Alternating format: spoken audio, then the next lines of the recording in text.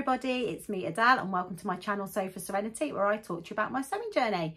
Welcome back if you're a regular viewer, and if you're new here, I hope you enjoy this vlog and consider subscribing. So welcome to this week's Friday Sews, and check me out, I'm so organised today. I'm filming this on a Thursday. Never been heard of. So I'm off to the Stitch Festival at the weekend. I've got a really busy day in my diary tomorrow, and the last thing I want to be doing is rushing my vlog and rushing to get it uploaded. So I thought, let's be organised, let's film this on Thursday so I can get it uploaded and ready for you first thing Friday morning. So this Friday Sews, I'm going to talk to you about what I've been doing in my sewing room this week and what my plans are for the week ahead. So let's get started. So first of all, what am I wearing? Well, I am wearing the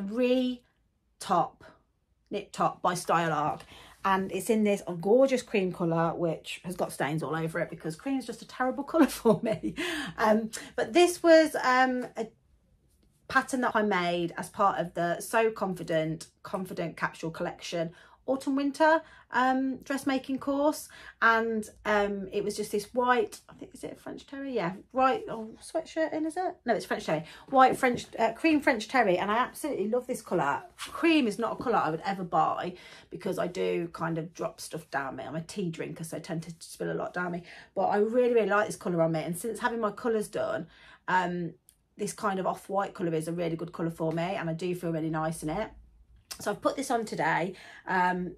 To be honest with you, it's a little bit snug from when I made it before, but I do really want to make this again. And yeah, it's something that I will definitely be making again soon. I'm just going to have a look at some fabrics that I've got to make it. But I just love this detail down the front where it's basically got this like seam line here, a seam line at the back, and then I love kind of like, it's almost like a bat wing, but not quite. So yeah, that's what I'm wearing, and it's such an easy make to make as well. And talking about the CCC dressmaking course, I am an ambassador for So Confident, as you probably know if you watch me, and I'm currently promoting this week So Confident's sewing challenge that they're doing in readiness for the build up to their spring summer 24 dressmaking course. So the challenge is a completely free non-sewing challenge, all about sewing, and it's ran over 3 days. Now it has already started. It started on Monday, and Jenny goes live Monday, Tuesday and Wednesday with 3 little challenges for you all. The first one was talking about what your self-talk's around with sewing. The second day was all around where you are on your sewing journey and where you want to get to, and Jenny provides you with a free guide to a scale of where you are and where you want to get to, which is really great. And yesterday was all about creating a vision and a vision board and using Canva and stuff like that. So yeah, it's just a really great community sewing challenge that doesn't cost you anything to join in. If you've missed those lives, but the videos are all up on Facebook for you to re-watch, and you can still join now, and you have till Sunday at 3 o'clock to take part. And please take part, because there's so many prizes. There's over £1,000 worth of prizes.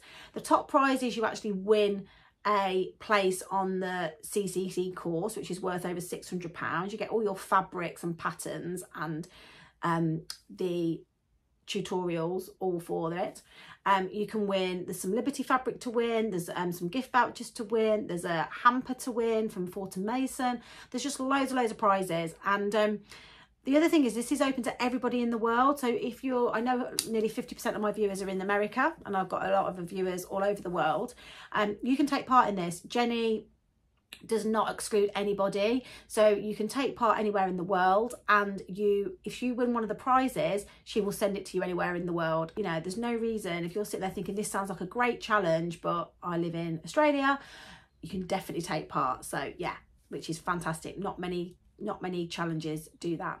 So as I say, completely free to sign up. All you need to do is click the link in my notes below, and it will take you through to a page where you just put your email address in, and then you'll get an email come through from Jenny, and it'll have all the information on it. So yeah, I suggest you definitely take part, because it's just so much fun. There's quite a few other people involved. Tamlin from Sewing on the Times taking part, Ruan's taking part, Faux from the Sewing Bees taking part, you got Jen Legs taking part. There's so many people taking part in this, and the feedback's been really good. One of my sewing friends, I kind of forced to take part, and she messaged me saying she's so glad that I made her take part because she's really enjoying it, and it's really helping to get her sojo back, which I think is something everyone's struggling with a little bit at the moment. We're now in that transition into summer. So yeah, come on, join me please. What have I been doing this week? Well, first of all, I had an absolute fabulous time on Sunday with Becky from What Beck Sews, Ruan from the Yorkshire Sew Girl, and also Rachel from Stitched Up. We all met up at the Sewing for Pleasure, and it was absolutely wonderful. Oh God, I was on a high probably till Tuesday off the back of that little outing. Now, I have done a separate vlog on it, so I'm not going to bang on about it here, but I'll link it up here so you can go and watch that. It's a little fabric haul and a little bit where I talk about the day. But yeah, absolutely enjoyed it. And if you want to know if I stuck to my budget, then you need to head over and check out my vlog. Okay, so that's what I did. And then this week's really been around getting ready for my next event, which is the Stitch Festival on Saturday, which again I'm really, really excited about. I am a little bit worried though, because on Sunday it was so quiet and chilled that I know it's not going to be like that on Saturday. And yeah, I'm a little bit like, oh, well, now I've tasted a little bit of the chilled out vibe of a Sunday, what's it going to be like on Saturday? But there's so many people going. I'm looking forward to seeing loads of people that I've not met before in person, and again people that I have met before. So it's going to be really great. It's going to be lovely to see the girls from my sewing retreat again. So yeah, definitely meeting up with those, and I'm sure we're bumping into lots of other people as well. So yeah, that's going to be exciting. So as you know, I was making the, where is my pattern? Well, decided to make the ME 2016, which is the Nomi pattern by Beauty J'adore, and this dress is just fabulous. I've had it for a while, and once I saw Amelia raving about this, I was like, right, this is definitely going to be the one that I'm going to make. Now I'm making it in this fabric, which is the Dip in the Lake Lady McElroy fabric in the light blue colourway in the Lawn. Now I have already made a garment in this. I made the Seasons of East dress in the dark colourway, the navy colourway, in the Chloe Chambray. So yeah, I'm excited to have one in a Lawn as well. Now, initially I was going to make the long sleeve, long dress one, but then two things happened. It was going to be a struggle to get it out the fabric. And also I thought maybe the long with the long sleeves will be a bit too much. So I've gone with the long sleeves with the shorter style. So I'm hoping that'll look nice. And then hopefully it'll be quite transitional into summer, spring as well. This pattern is fab. I know there's a sew along for this, and I did start to watch the sew along, but to be honest with you, the instructions are pretty good. It's really nicely constructed. So yeah, it's great. You just scan this little thing here, little QR code, and it takes you through to the sew along. And yeah, I think this could be a great beginner pattern because your hand's held so much. Obviously it has got pockets, it's got a lot of gathering, it's got a facing, and it's got an invisible zip. But I think because it holds your hand so much, it would be good for someone who's obviously not your first garment that you made, but someone who's like a confident beginner. I think it would be one that you would be challenging, but would be a great one. Now the pattern put me in a size 16, so 38 bust. Well, actually, the measurements put me in a size 16 bust because I'm a 38 bust. The waist, it puts me in a size 20, and the hip, it would put me in a size 20 as well. Now, because it's quite oversized, etc., and because this pattern only goes to a 16, and there's a 1.5 seam allowance in this, and I also know that they tend to come up quite big, I made the size 16 as my twirl. So I made a twirl last week, which I think I shared with you. I don't actually know where that is. Oh, here it is.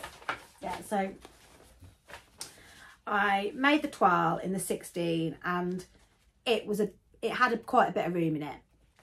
So I decided to size down to the 14 because I knew that I might need to let the seam allowance a little bit out at the waist, but across the bust and everything it should fit quite well. And also the other adjustment that I made was a sway back adjustment, because as normal in the back of my bodice I had quite a lot of pooling of fabric here, and I know now through doing this adjustment, that by doing a sway back, that pulls it down and puts the shoulders in the right position, and it just fits much better. So I was pretty confident that by sizing down to the 14 and doing the sway back, that all would be well. But like anything, I was still a bit nervous, but it has actually worked perfectly. It fits perfectly. I really took my time over it. So I still haven't finished it, sorry, by the way. I should probably just caveat that. I have done the bodice and put the invisible zip in and done the pockets. I've done basically all of it. That's going to take a while. I've still got the sleeves to put in. I have got the other tier of the skirt to put in, but the pockets are in and they're gorgeous. And I'm really happy with the pattern placement. So yeah, the other tier of the dress will just go on here and I'll hem that. I've got to put the sleeves in, and that is everything actually. I'm really happy with the invisible zip. It's looking very invisible. Now, the only bit I'm a bit peeved about is this is just a smidgen out, these two seam lines, but I mean, it's very, very, very negligible. But I wasn't going to unpick the zip. And I did take my time with this. I actually basted my zip in first just to check the fit and everything, and it fits like a glove. It's absolutely perfect fit. I'm really, really happy with it. So yeah, I can't wait to show it you. I didn't want to put it on now because obviously it hasn't got the sleeves and I want it to be like quite a big reveal. But yeah, I love it. I love the darts at the back. It's got 2 darts here. And yeah, I'm just really happy with how it's come together. So I'm planning to get that finished off tonight. We should have some sewing time this evening. So I'm going to put the sleeves on, do all the gathering, and there is a lot of gathering to do. And yeah, hopefully have the finished dress for Saturday. And then the other thing that I have made try to finish, which I think I might finish this weekend, is Alice's maple cardigan. So I'd done most of this last week, but I hadn't got the collar on. So I've now interfaced and top stitched the plackets and put the gorgeous little ribbon on. And then I've put this little Be Yourself label. The only thing I've got to do is just tidy up the overlock inside here, and then just put the buttons on. So I've just got to choose what snaps are going to go on with this. Not that she really will wear it done up. There'll be probably more for show, but yeah, that's next on the list. But yeah, that's pretty much nearly done. And I made her some matching bottoms, which she's already started wearing, so this will be nice for her to wear as a little co-ord set. Now, that is the maple cardigan by Poppy and Jazz. It's a great little cardi. This is the second one I've made, and it really comes together really quickly. I think that's it. That's what I've been doing this week. Plans for next week. Obviously, I'll be going to the Stitch Festival on Saturday. Cannot wait. Obviously, there'll be a fabric haul that I'll put out, hopefully, on Sunday, Monday. And then next week, the plan is to get my So Frugal make done, because I haven't even started that yet. So I am going to be making the Peppermint Magazine loungewear set in some lovely double gauze. It's like a navy blue and a rust colour. So that should be a fairly quick sew. I do need to cut out the pattern. Again, because the pattern that I've got is in a much smaller size at the moment. So yeah, I need to do that. And then I also would really like to start trying to do a toile of the Thea trousers, because yeah, I'm really keen to have a go with that cord that I purchased from the Sewing for Pleasure, which if you want to see, you need to go check out my fabric haul vlog. Usually the other thing is usually I share with you how much weight I've lost, but obviously I'm not going to get weighed till tomorrow. I don't know what that's going to be. I'm hoping for at least £1, but yeah, it's been a little bit tougher this week. I don't know why. Maybe it's I don't know. I don't know why it is, but yeah, I'm hoping. I don't think I've put any weight on, but I'm hoping that, you know, I've lost £1, so I can go into the Stitch Festival not having to worry too much about what. And then the other thing that I wanted to talk to you about is I wanted to let you know about a vlogger that I've just been watching. She's called Romy Kate, and she's had a channel for a while, but I think she had a little bit of a break. But I found her this morning, and yeah, she did a little fabric haul from the Sewing for Pleasure show. And yeah, if you're looking for a new vlogger, if you're anything like me, you always will be, then check her out. I'll link her video up here and put her details in the show notes as well. So yeah, head over and check Romy Kate out. Okay, right, I'm going to leave it there for now. Let me know if you're going to the Stitch Festival, and it'd be great if you want to say hello to me if I see you there. As I say, I'm going on the Saturday, so yeah, please let me know in the comments below if you're going to be going, and I look forward to seeing you there. If you've liked this video, please click the like button, and if you don't subscribe, you know what to do. Subscribe, because I want to have you on board. There's still 30% of people that watch my vlogs that don't subscribe, and I don't know why that is.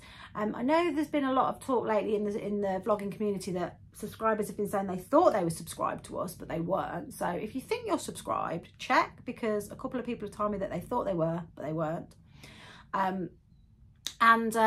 Yeah, it doesn't cost you anything to subscribe to my channel, and you won't get bombarded with emails or anything like that, or notifications. It's just, you know, there so I can see what my following is, and obviously the bigger the subscribers, the more the algorithms get affected, and it gets out there to more of the sewing community. Okay, that's it. That's all from me for now. I'll see you all soon. Happy sewing. Bye.